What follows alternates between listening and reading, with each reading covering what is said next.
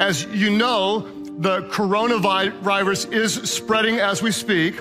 The stock market has been dropping, and people all over the world, unfortunately, are panicking. We as followers of Christ are not going to live in fear. I want to show you 3 ways that we are not like this world.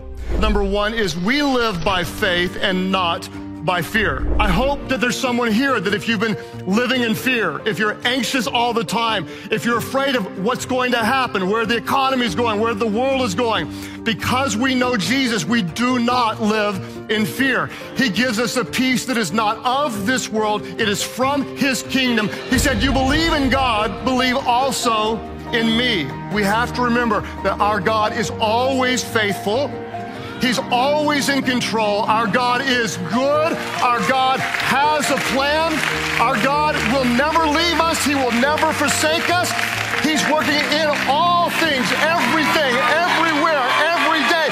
He will not leave you.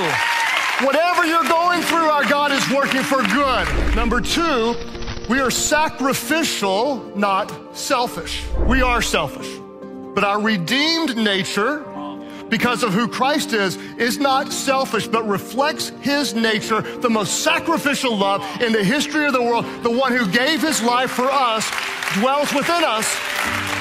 So as followers of Christ, we are not selfish.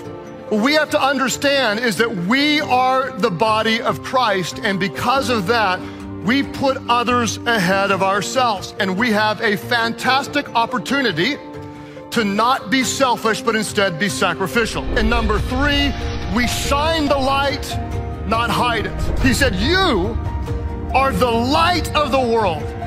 A town built on a hill cannot be hidden. Unfortunately, during this time, there will be so many people who feel incredibly unsettled, and they are looking somewhere for hope. I'm praying for some Jesus followers that are even more contagious with his love, with his grace, spreading hope, spreading life. I'm believing that the hope that Jesus brings spreads faster than any virus all over this world.